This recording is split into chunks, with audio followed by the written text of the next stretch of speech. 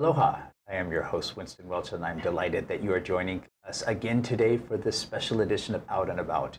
It's a show where we explore a variety of topics, organizations, and events with the people who fuel them in our city, state, country, and world. As a disclaimer, any views or opinions expressed by me are strictly my own and not connected with any organization I may be. Joining me in the studio today, I am delighted to have Audrey Lee and also Brad Fry of Ma'alama Moana. And we're going to talk about, the topic of our show is Beyond the Playground. Let's be a little more explicit. So thank you so much for coming in and being my guest. Thanks for having us. So this, if any informed viewer will hopefully be reading the newspapers, Civil Beat, a little advertiser, watching the news, and they've heard something about Ala Moana Park. They don't maybe exactly understand what's going on. Can you tell us what is Ma'alama Moana, how did it start, and what's your involvement in it? Okay, I guess I'll take that one. Ma'alama Moana is just a group of community residents that go to the beach park, and we're at Ala Moana usually, but then it's grown into a much larger group from the community that have seen things proposed for the park that they don't really feel should go into the park. So we've been looking at certain issues, certain proposals that we feel are not in the community's best interest, and we are trying to bring it up to the city council and the mayor. Okay, and how long has the organization been in existence? Well, it's almost 5 years now. Is it 5 years? It's about 5 years, yes. And did your group originate with the EIS that was put out for changes to the park or sometime around there? Yes, it was with the EISPN, the preliminary notice that came out. And when we heard about that, it was actually, I think, towards the end of December that we became aware of it. And we started to kind of voice our opinions and have discussions, and came up with a group of people that wanted to do something about it. Okay, so fast forward to today, you've had 5 years of sort of engagement, understanding, researching, and a lot of this stuff is kind of hidden and opaque, I think, if to the ordinary citizen to try and figure out how the whole system works. Exactly. But you've had a crash course in sort of citizen activism. I believe so. Actually, the group has kind of changed composition in the past few years, but this past year and a half, a little bit more than a year and a half now, we've gotten a little bit more information about how to work with the city and with the city council, and how we are working together. So it's become a lot more organized since the first couple and 2.5 years or so. Okay, there's a learning curve in there, certainly. So Ala Moana Beach Park, the city has submitted its FEIS, its final environmental impact statement, and in there were a lot of different things, but there were basically 4 things that you are still taking umbrage to. Yes. And so I think that maybe we should look at that, although let's start, our topic is Beyond the Playground. Let's start with the playground if we can, Oh, sure. just in the interest of time here. So let's bring up slide 1 so we can see what we're looking at here. So Brad, what are we looking at here? This is a slide that shows the playground with the green areas, and the red areas are everything that's already covered with buildings, roads, paths, ponds, a variety of things. And the people who want to put in the playground have said that there's 100 open areas, acres of open green space. Well, there's not really. In this slide, you can see where you can also see where the playground is being proposed for 1 acre. And it's actually, that circle is smaller than the playground. And when questioned about the green space recently, somebody in the parks office said that there were 85 acres of green space. We think there's less than 85 acres based on this picture. Okay. And so that image is, so there's folks that want to put in it's called a playground, but really I think we've heard it described as something like a Disneyland-esque, which is with zip lines and splash pads, and this is not your swing sets and monkey bars. A little different, yeah. Yeah, that's exactly right. It's being called an inclusive playground, but it, So, and one thing about this playground is its size that I want to mention at this particular moment. but this playground is 1 acre. Now, a lot of people don't know what an acre is, but imagine a football field, okay, from the 5-acre line to the 5-acre line, full width, covered with concrete.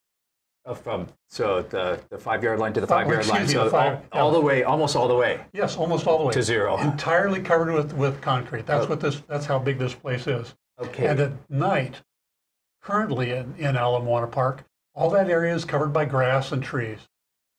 They build this playground there at night when it'll be totally empty, but it'll be covered with concrete. We think that's awful. Okay, and I think that the folks that want it there, I think very good intentions. They're talking about having a world-class inclusive playground for children of all abilities. What's wrong with that? Well, let's see the next slide, and I can get into that. This slide shows a picture of the playground and shows its location sitting right on top of picnic areas 8 and 9. Well, there is no review of picnic areas 8 and 9. Although the EIS says that it's currently not an active area of the park. But it is. These are active areas, and they are totally inclusive, totally accessible, and putting a playground there will actually take away that current accessibility and inclusivity. I think you can really also see the huge amount of space that it's taking there of the circle. It's as big as the pond. Yeah, it's enormous. It's just huge. And who will use this football-sized playground? It's sized for 500 keiki. But how many will actually use it? It's going to be really convenient for the kids who live in condos across the street. But for the vast majority of Oahu Ohana, they're going to have to take a round-trip drive of 1 to 3 hours to get to this playground. I think one thing that the folks that say they want to build it there is this is a public-private partnership. It's not going to cost the city any money. It's going to be, actually, the way that I read it, it's actually under the control of the folks that would be building it, such that they have the keys, would be in charge of. The city would be on the hook for paying for maintenance, but they would decide who's maintaining it or something like that. It's a little bit unclear to me. Is that about right? Yes. As we understand, you make up a good point. This thing is going to be fenced, which is, right now, Ala Moana Park is almost completely open. It's wonderful that way. Yep. So, and I think the thing is saying, oh, well, this is the perfect place because it's an active zone. Yes, the park would also be good for a skating rink and maybe a baseball field and a football field and a soccer field and maybe a skateboard park. It would be great for all of those things, but the city council, in its infinite wisdom, over 20 years ago passed a council policy resolution 98188, which I think was pretty prescient because they realized it's not about the specifics. In this case, it's a dog park and a playground, but what is the problem with adding onto this park? Well, it's taking up all that open green space. I mean, once it's gone, we can't peel off that concrete pad. We might be able to, but we probably won't. And so that space will be forever taken by that facility. A new structure and new facilities, they need to be, they need to have gone through a rigorous EIS process, whereas this one hasn't, and it's been just kind of placed in there. Okay, and well, speaking of that, so you don't think they're going to build it and then 5 years later change their mind and dig up the concrete and put back the trees? And how many trees are looking at being taken out of this one? Oh, I can't say that. It's hard to say because the thing has never really been defined. Exactly where it's going to be has never been defined. Exactly what's going to be in it has never been defined. The only information that was ever in the EIS was one paragraph and a sketch from the newspaper that says we want to pave over a football field-sized area with concrete.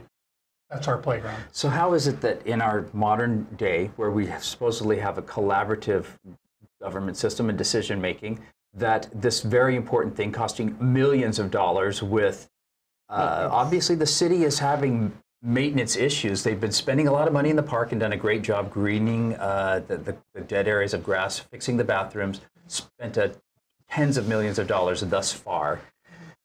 But they don't really have the greatest track record in maintenance for something like this, especially for something that's never, ever been maintained before. And how is it that we don't know anything about this? Has the process been just, this is what you're going to have and enjoy it? Well, I believe I can speak to the process part. You know, recently we've been getting a lot of people asking, you know, what can they do and things like that, because they know the process isn't working for the betterment of the community. So in acknowledgement of that, the think tank show sponsored by Grassroots Institute that was hosted recently by Kili Akina, and he had, I think it was Steve Petronek and Akam Napier on it. They were saying that, you know, businesses have been holding these perfunctory hearings with communities, but only hearing what they want and, you know, disregarding or minimizing opposition. So this is a big reason for the apathy and for voting and also community unrest. So people feel that, you know, government doesn't really care about them, but then the government likes that because they can, you know, they feel they can do what they want to with minimal or no opposition. So all the protests going around the state now, it's kind of been being blamed upon the protesters, but actually it has come about because the government and businesses haven't really cared enough to really hear and concretely address the concerns of the community. So, you know, I think we need to be more explicit, and it's part of our title, the title of our show, this show. You know, let's be a little bit more explicit with our words and actions. If, you know, if I say, or let's say if you say, okay. well, the playground was in the EIS, and I say, and I accept that, and I say, oh, well, that's good. So what's the problem? You know, and then you would say, well, I don't think there is a problem, and that would be the end of that discussion. However, on the other hand, if I knew a little bit about what was going on, and I rejected being part of that, I wouldn't say untruth or lie, but I could say, you know it was added, but it wasn't evaluated, right? And then that's a difference, because being a part of the EIS that got studied and evaluated is different from just being stuck in there with a newspaper article. But the only information that the EIS company had that was hired by the city was just that one article. One article. So did you have any opportunity to really engage with the city or the Parks Department on this plan?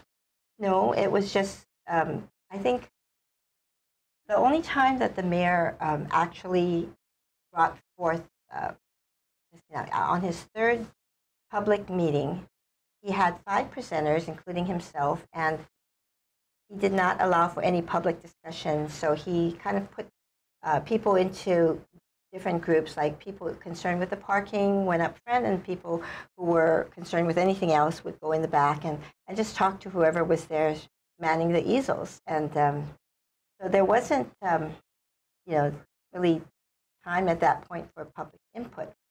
By November of that year, the group Pani Kako had presented to the Ala Moana Kakako Neighborhood Board their plan for this wonderful playground, and then the Ala Moana board thought, oh, this is nice, and then kind of voted it okay. That's how it got approved. Sort of shuffled along, but I don't think they had a very extensive presentation either. But recently they had a reverse on that. And what happened with the Ala Moana Kaka'ako Neighborhood Board? Was it this last month? Yeah, so this past month in October, we came up with a resolution draft, which we presented to that board as well as other boards around this area. And they, they took a look at it, did some edits to it, and then decided to vote on it at the time because there were so many people from the community there to hear about it. And what was the gist of that resolution?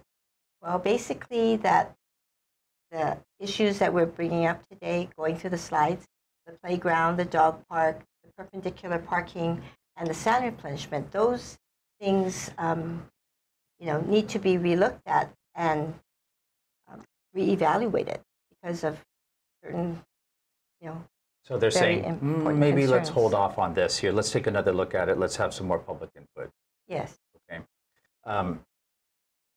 Just for those folks who, I mentioned Council Policy Resolution 98-188, that was a resolution that said no new permanent structures should be built in this park. Exactly. Because they saw little pieces of it were being nibbled away, and at the end of the day, you have a little tiny green space. But a fundamental characteristic of this park is its open space. Exactly. And so that is what we're trying to preserve here. It's not being against something, it's being for keeping the open green space. That's correct. Absolutely. And fundamentally at the end of the line, that once you concretize that, it's done. And please understand this, we're very much in favor of inclusive playgrounds. Mm-hmm. And one of the interesting things about this is if we can go to, say, slide 4. Maybe when we come back from a break. Okay. Yeah, because that's an important point, is that we're not against inclusive playgrounds. In fact, we're for them, and we want them all over the islands. And we want them in the best places. And the best locations. So we're going to talk about that when we get back. But as you see, time flies when you're having fun and educating folks. I am very pleased to have joining me in the studio Audrey Lee and Brad Fry of Ma'alama Moana. We'll be back in a minute for more of this story.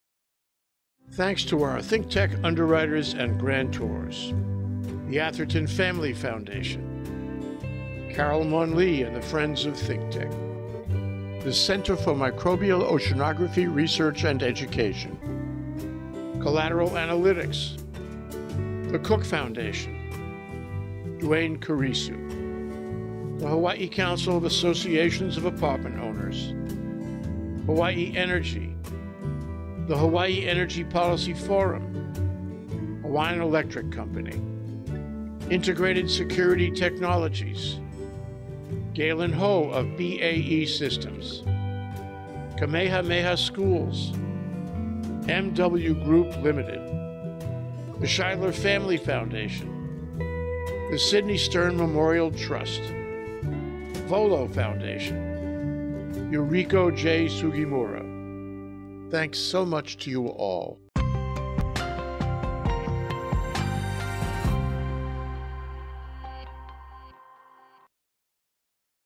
We're back. We're live. I'm Winston Welch, and this is Out and About on the ThinkTech Live Streaming Network series. And we're talking today with Audrey Lee and Brad Fry of Ma'alama Moana. And we are talking about the park and being explicit with the things that are maybe beyond just the playground. So right before we went to break, Brad, you were talking about, you wanted to go to our next slide. So let's just jump right back into it, which This shows the Kaka'ako Parks area, which was recently transferred. Matter of fact, just on November 1st, the state parkland at Kaka'ako was transferred to the city with $2.25 million for repair and maintenance. Resolution 19-263, which is before the City Council this Wednesday, introduced by Councilmember Kobayashi, talks about putting this playground that we've been talking about over in this Kaka'ako Parks area, which would be really a great location for it because it's right next door to the Children's Discovery Center, a totally ADA compliant facility, perfect for kids, a perfect location to put this all together. Now, there have been some problems mentioned about this area, a lot of them simply because it was a state area, not a city area. And all of the problems that have been mentioned can be resolved if the mayor wants to. Okay, so I think some of those things were just like, oh, it's not activated, but if you put something there that would activate it, then it's activated. Exactly. You know, putting in proper restrooms that are ADA compliant with, you know, some adult-sized changing room, done. Right. There's going to be, I think, a couple dozen city staff hired to take care of this park as well. Yes. So there's going to be a lot of people roving around on their in the buggies and taking care of things, so making sure that things are safe. And you could even put a mini police substation there if you wanted to as well. And doesn't matter, that's a good point about the police, because one of the reasons that area is, has a lot of crime problems is because the only police there, since it's state land, have been state highway patrol, I think, right. Or sheriffs rather. Yeah. And now with the city involved, city police will be able to patrol that area, make a huge difference. And it's been a mishmash of jurisdictions, and the state hasn't wanted to put any money in there. It can't handle this. So giving it over to the city, it's a huge space. It's probably, what, about 80 acres or something like that? Not sure. It's big enough. So you could also put the dog park over there. Which would be great. Brings more citizens into the area. Okay, let's talk about the dog park right now, because that's up, and we might come back to the children's playground later. But let's make sure we cover these other things first. So on our next slide, we've got the dog park, and what are we looking at here? Well, the dog park was one of 3 additions that to the second draft environmental impact statement, along with the playground and sand replenishment proposal. And Ala Moana Beach Park currently has signs that clearly say no animals, no dogs at the park. However, in an obscure law that we found after researching, it says that it is okay to traverse the park with a leash on the dog. That means not staying at the park to play unleashed or swim in the water, you know. But we also see that some dog owners will pick up after their dogs, the feces, but others don't. And we've found, I mean, maybe not me personally, but a lot of people have found and have taken pictures of feces in the sand and in other areas, even the sidewalk areas.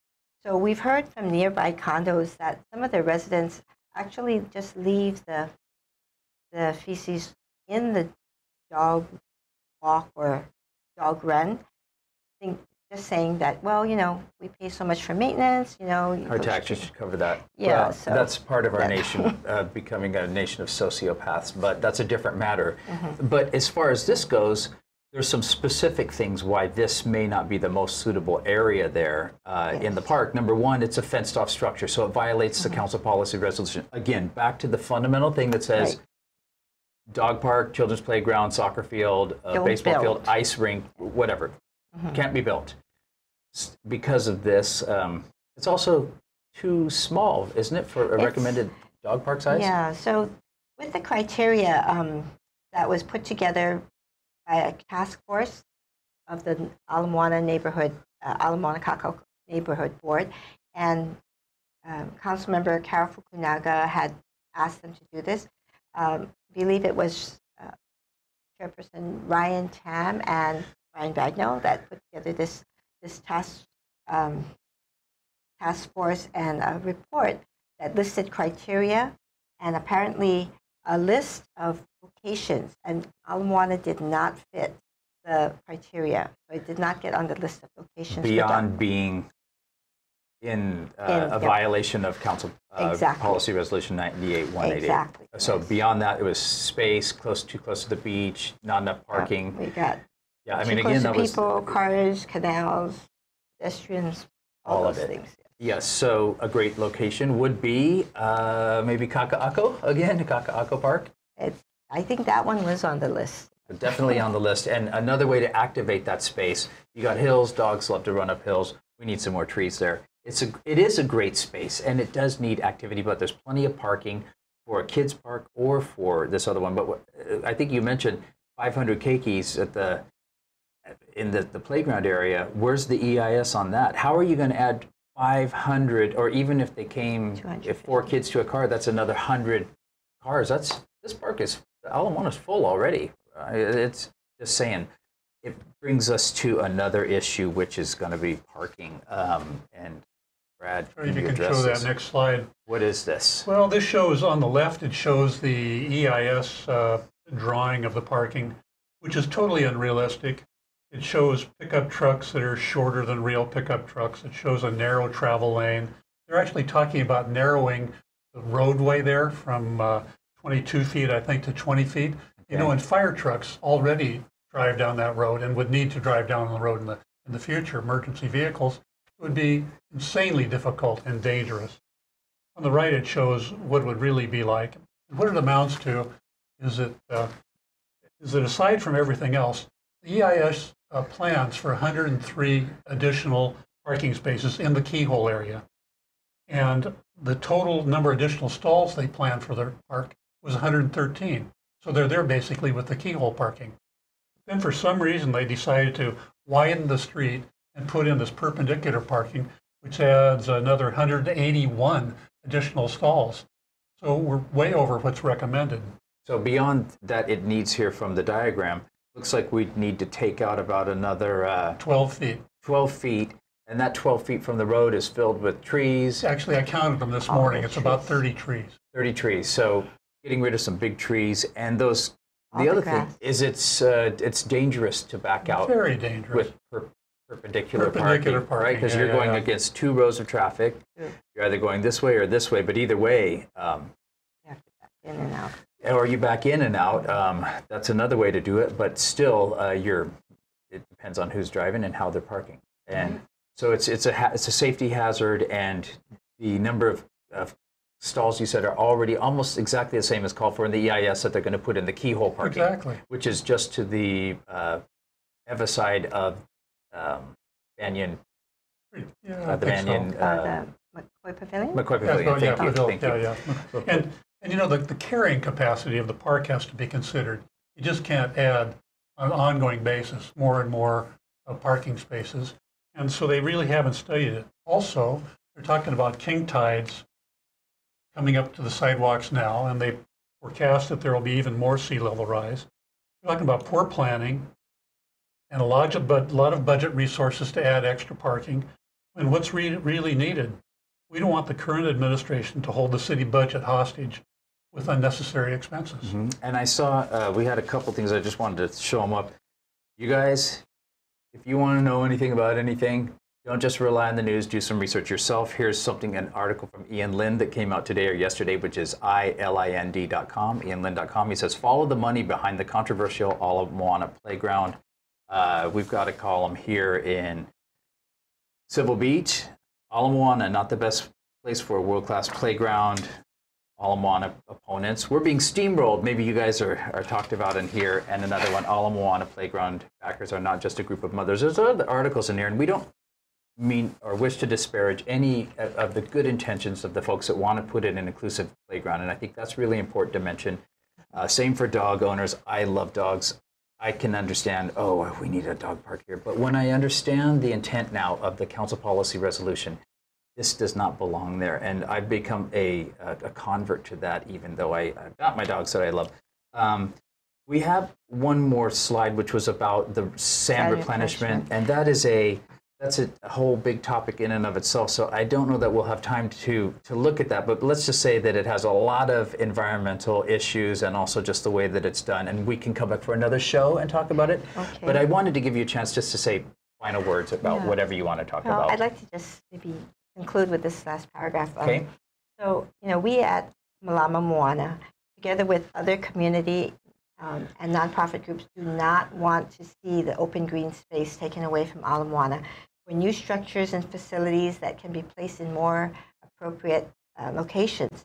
And to find out what more appropriate means, this must come from an actual vetted source for criteria such as a task force and not just preferred intentions. So we'd like to work together with the community to do that. Brad, any last words you want to say? Absolutely. The thing is, we need to work together to have good objective criteria, figure out what's best for Ahu Ohana, and then make it happen.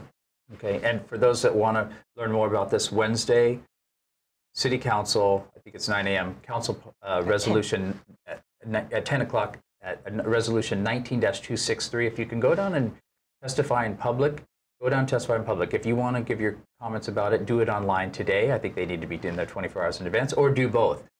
As usual, I am always inspired by my guest that I've had today and that I have every week, but I have been especially pleased to have Audrey Lum and also Brad Fry of I'm sorry, Audrey Lee. Sorry, Lee. No, that's okay. Audrey, sorry. Audrey Lee and Brad Fry of Malama Moana. You have a website? Yes, malamamoana.org.